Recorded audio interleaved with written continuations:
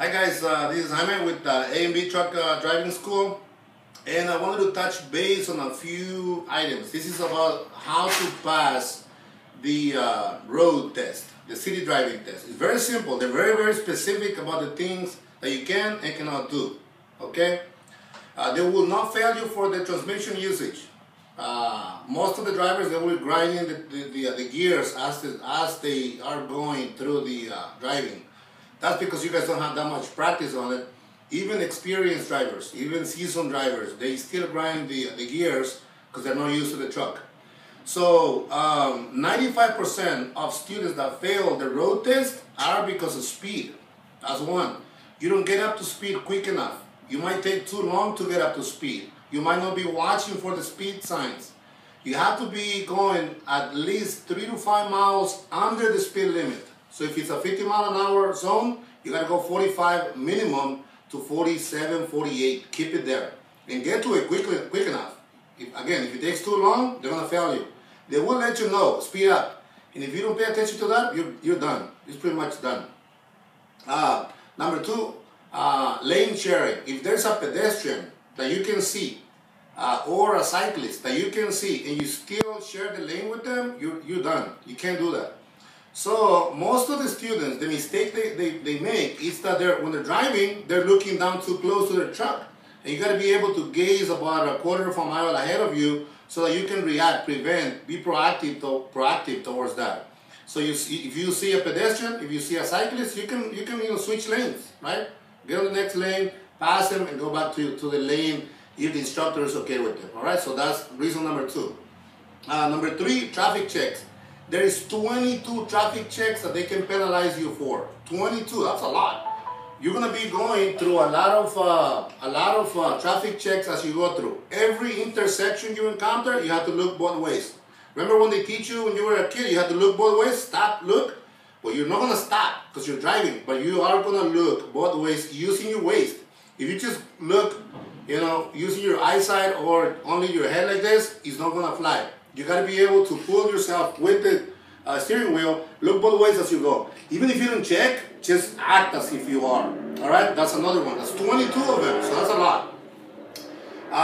Another one is hitting a curb, obviously. If you turn too close to the curb, you're going to hit it, or you're going to go over the line that's painted sometimes, and that's an automatic fail. So you got to go in deep enough to the second lane and turn all the way to the right, or go deep enough to go into the second lane if you're going left. Alright, so stay away from those curves.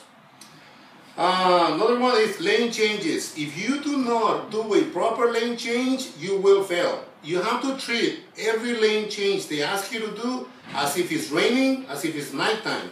So usually if you're driving your own vehicle and you're going to switch lanes on the freeway and it's nighttime and it's raining, you're going to be very careful. That's pretty much the way you have to approach it. You're driving, and they ask you, okay, go left. Or switch lanes to the left. You put your signal on, you use your waist, check your blind spot, and then look ahead, and then look again on your mirror, and then switch lanes. You can't just flip the signal and switch. You can't do that. They will fail you for that too. That's a big one as well. A lot of people fail on that. So again, you check two times, you put your signal on, check your blind side, switch lanes. After you check the second time, and then you're done. Okay? And the last one is not following directions. If they tell you to do something and you don't do it, they will fail you for that. Or if you do something without them asking you, they will fail you for that. If there's a pedestrian and you need to change lanes, you let it know. There's a pedestrian, ma'am or sir, I'm gonna switch lanes. And then you take it from there, right? I will do that. So those are the main reasons why people will fail on the road. Another one, you don't know the area. If you're going to go test a Fontana, that's where we usually go. Well, I want you to go to the Fontana area. Go see around the DMV area. They're not going to take you too far away. So go check out if there's any construction, any school zones, any bumps, the speed limits that they have, the freeway entrance and exit. So you want to know or gather as much information as you possibly can so that there's no surprises. All right? So that will be it for the road. Know the transmission. Do some research. If you're gonna do Super 10 like we do, then go online, see how it works, and check out videos on that and stuff, and visualize them before you go on the road. So that's pretty much it for that.